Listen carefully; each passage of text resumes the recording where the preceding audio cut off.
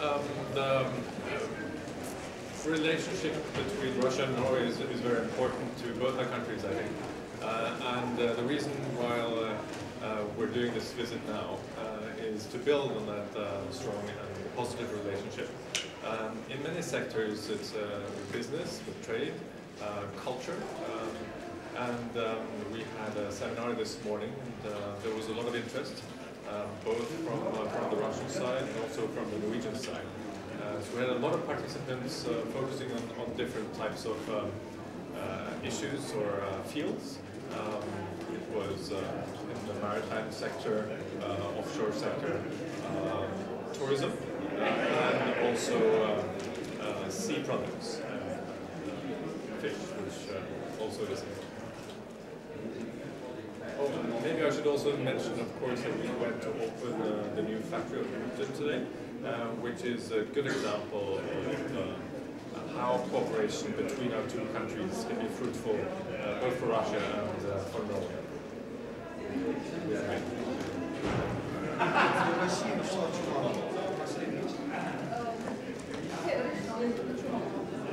Ваше Королевское Высочество, в чем интерес Норвегии развивать совместные программы образовательные с Военмехом?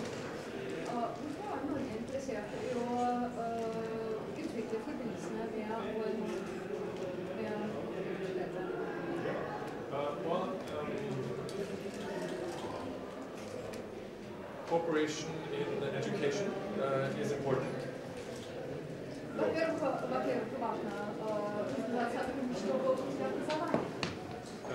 Focusing on education, both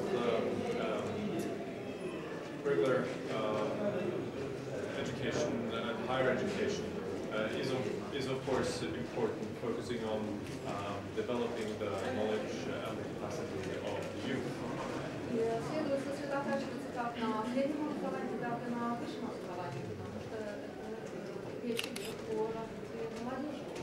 Cooperating across the border with various education institutions is important, both for building capacity and knowledge.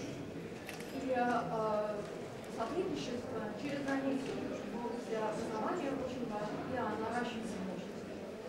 But also important for laying the foundation for continued and deepened cooperation between our two countries in the future. И для того, чтобы заложить фундамент для расширения и углубления сотрудничества между нашими двумя странами.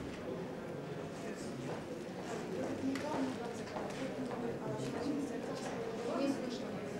Именно значимость стратегического региона. Вот хотелось бы узнать, какие, на ваш взгляд, наиболее важные соглашения были достигнуты. My question is about the Arctic Council. What agreements have been reached recently with countries that will raise the significance of the Arctic Council?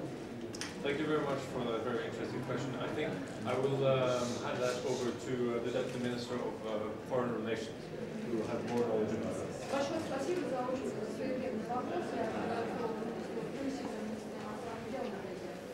I think the cooperation between Russia and Norway and also the other members in the Arctic Council is important. And one of the important decisions that has been reached recently is that it has granted observatory status to several countries, both in the Far East and also in Europe, because there is a growing interest for the Arctic outside also Russia and Norway. And to involve them in this work increases the importance of the Arctic Council.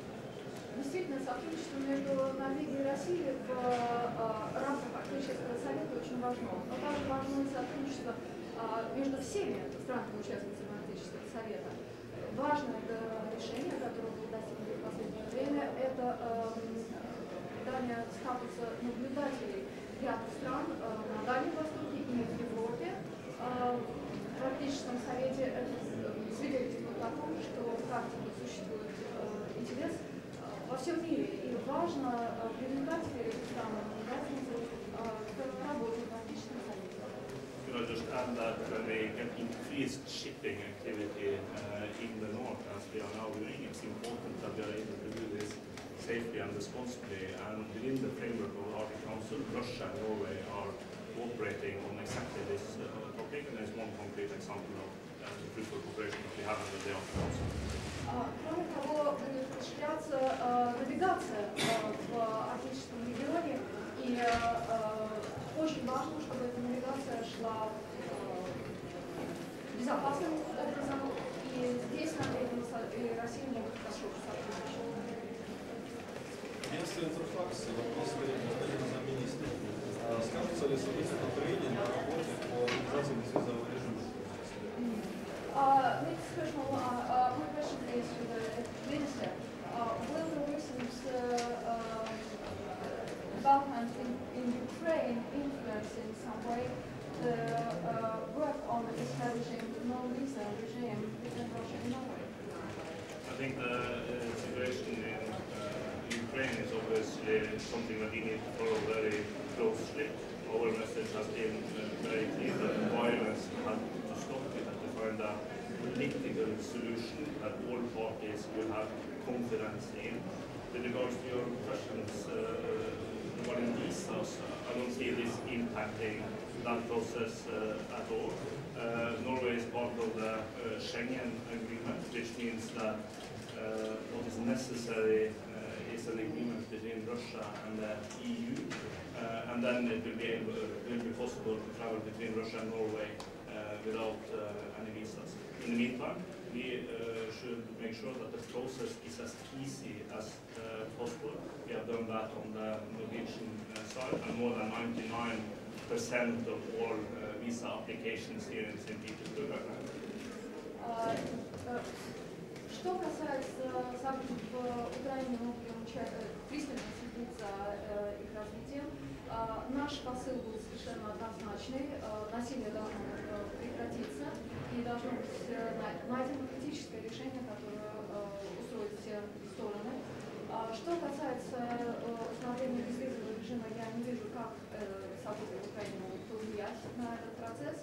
С другой стороны, Норвегия является частью шенгенской зоны, поэтому все договоренности об установлении безвизового режима с Россией будут устанавливаться в рамках Евросоюза. А пока мы будем путешествовать по визам. С другой стороны, хочу сказать, что все идет совершенно прекрасно. 99% визовых анкет, которые подаются здесь,